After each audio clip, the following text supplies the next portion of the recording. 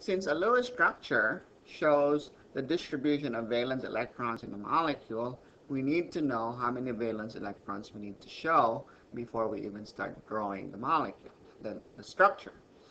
Fortunately, it's quite easy to determine the number of valence electrons that need to be shown.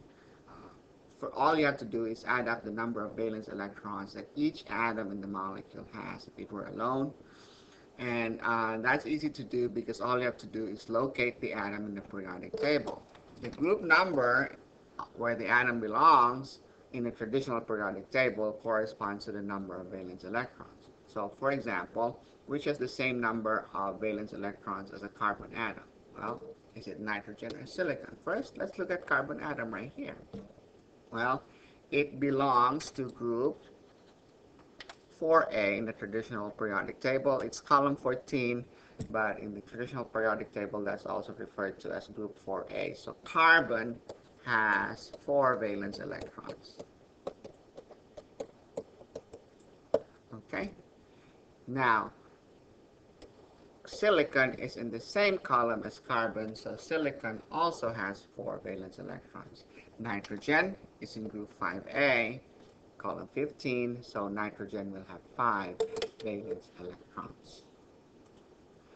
Now, for polyatomic ions, the Lewis structure should account for the charge. So how many valence electrons do we need to show in the Lewis structure for sulfate? Let's go ahead and do that. Okay, so sulfur, okay, right here is column 6, so sulfur needs 6 valence contributes 6 valence electrons to the structure. Oxygen also belongs to group 6, so each oxygen atom also contributes 6 valence electrons. Okay, and there's 4 of them, so 6 times 4, that gives you 24. So the oxygen atoms contribute a total of 24 valence electrons that you need to show in the Lewis structure. And finally, the charge is -2. So the -2 charge means 2 more electrons that you need to show in your Lewis structure. So 6 plus 24 plus 2, that would be a total of 32 electrons. What about ammonium ion? Well, nitrogen, let me clear this right here.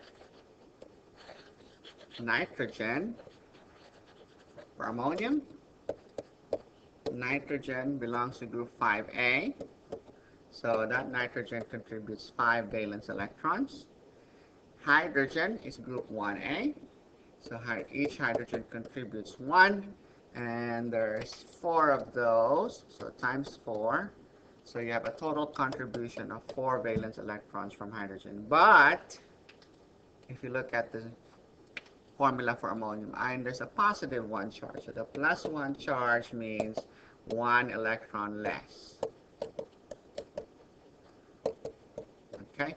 A plus charge means electrons lost. So out of the 9, so you subtract 1, so 5 plus 4 minus 1, you'll have 8 valence electrons that you need to show in the structure, in the Lewis structure for ammonium ion. Now, a Lewis dot symbol shows the valence electrons as dots around the symbol for an atom. So what would be the Lewis dot symbol for nitrogen? Well, nitrogen belongs to group 5A, so I can draw 5 dots. The way to do this is just to go around, put 4 unpaired dots, and then start pairing up after that. So I have 1, 2, 3, 4. And in the 5th one, I'll pair up with the first one.